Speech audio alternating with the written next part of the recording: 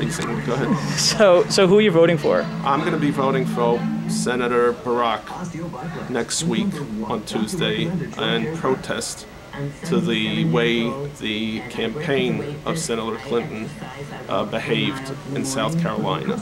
And I think Senator Clinton has been a hard worker for New Yorkers and has done a wonderful job, but it's important to make a statement when things, you know, when your campaign behaves in a certain manner that I think is unbecoming. What specifically do you think was unbecoming of the campaign? I think you know what that is.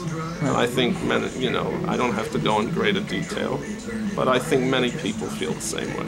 And does this indicate who you'll support in the general election?